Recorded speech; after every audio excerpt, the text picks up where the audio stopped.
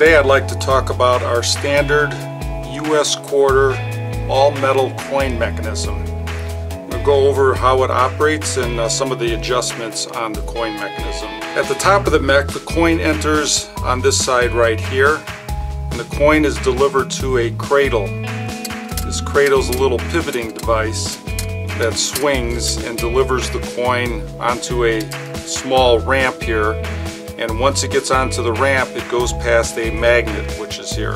And I'll explain what this magnet does in just a moment, but then after it passes the magnet it comes to the lower portion of the mech and it's going to hit the separator, which is on the back, and I'll show you in another slide here. And then once it hits the separator, it separates either a accept path, which would be on this side, or a reject path, which would be on this side.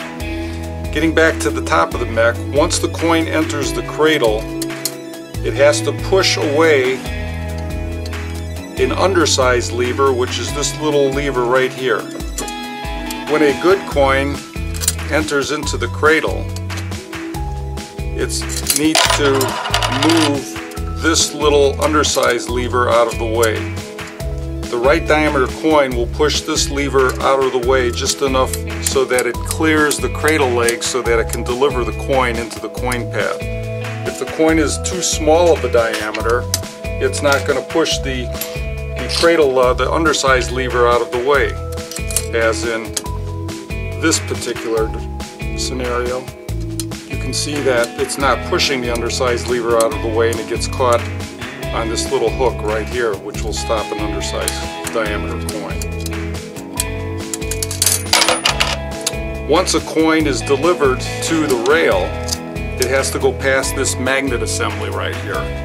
This magnet assembly acts as a tri-purpose device. One is this magnet is going to stop ferrous metal coins, washers, Canadian coins such as that Canadian coin right there. It also acts as a sizing device for overly thick coins. If your coin is too thick, it's going to stop past this device here, and it's going to, this surface right here where the magnet is, the coin is going to stop here if it's overly thick. The adjustment to this magnet holder is this screw right here. If you turn this screw in clockwise, you will move the magnet farther away, allowing thicker coins to go through. If you turn this screw counterclockwise, the magnet will go closer to the main plate and will make the coin path thinner. So if your coins are getting stuck behind this magnet and they are not ferrous material, it's likely that this magnet is too close to the main plate, and you'll have to turn this screw clockwise to bring the magnet away to allow the thicker coin to get past the magnet. The magnet also acts as a device to slow down copper, any kind of coin that has copper or brass in it. When a coin is rolling past this magnet, eddy currents are generated inside the coin, and those eddy currents develop its own magnetic field, which actually bucks this, which means that it will slow the coin down ever so slightly, and it will change the velocity of the coin. And that change in velocity of the coin allows it to land on the separator, which is down below here, and kick the coin either to one side or the other. And let's take a look at what that separator looks like down below. Here's the separator right here.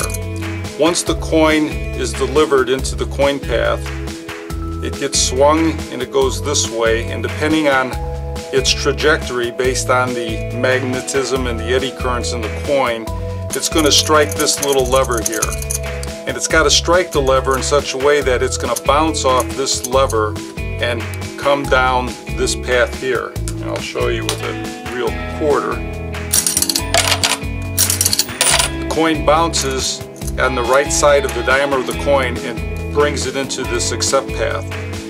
If the coin is traveling too fast after it's delivered, it's going to land on the far side of this little kicker, and it's going to drop into the reject path here. There's an adjustment for this little separator. It's this screw right here.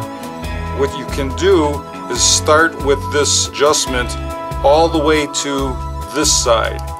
And if you drop coins, you'll notice that a lot of them are going to reject on this side. Then you would slowly move this adjustment mechanism over in this direction here until you reliably accept the real coin that you want to take. One other thing I'd like to mention about the cradle is you want to make sure that your cradle is free to move.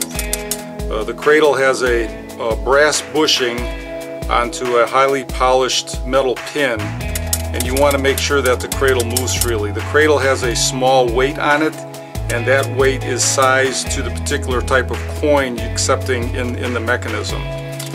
The cradle can easily be removed by removing this small E-clip here.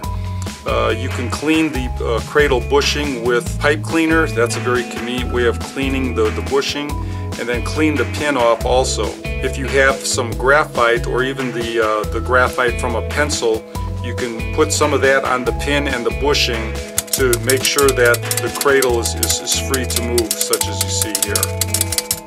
Over time, your magnet in this mechanism may collect a lot of filing dust, metal filing dust from various types of coins going through, fraud coins, or just dust in general. And it may stick to the magnet. One of the easiest ways of removing any metal filing dust that tracks itself to the magnet is to take a screwdriver and wipe the magnet clean using the tip of a screwdriver. The filings will have a tendency to collect on the very edge or tip of the magnet. So you can try using a flat blade screwdriver to wipe the magnet clean of filings. If you have any other way of blowing air to remove the filings, you can try doing that too, but that's a little more dangerous. I recommend trying to wipe the magnet clean with a screwdriver.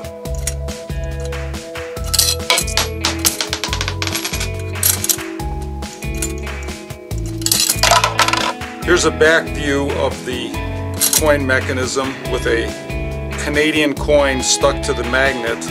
I'm going to press the reject lever to show you how the reject lever wipes the stuck coin off of the magnet. I'm going to press it slowly and you'll see the coin moving to a point where it gets rejected from the mech.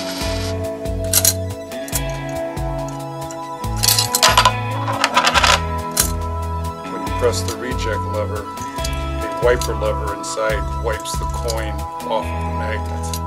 So every time you press the reject lever, the wiper arm comes down and wipes the coin or token off of the magnet. At the top of the mechanism where the coin enters, there are two tabs that are built into the gate that actually size the diameter of a good coin, in this case a US quarter. The tabs are formed in such a manner that it will allow a 25-cent US quarter to pass through, like that. I also have a slightly bigger 984 token that you will see stops right at the very top of the mech because the two bent tabs are not allowing the 984 token to pass. So your mechanism will stop 984 tokens, which is a very similar or very close size diameter coin that's used in the industry, and it's slightly bigger than a quarter, and this mechanism will stop that. You simply press the reject lever to reject the coin.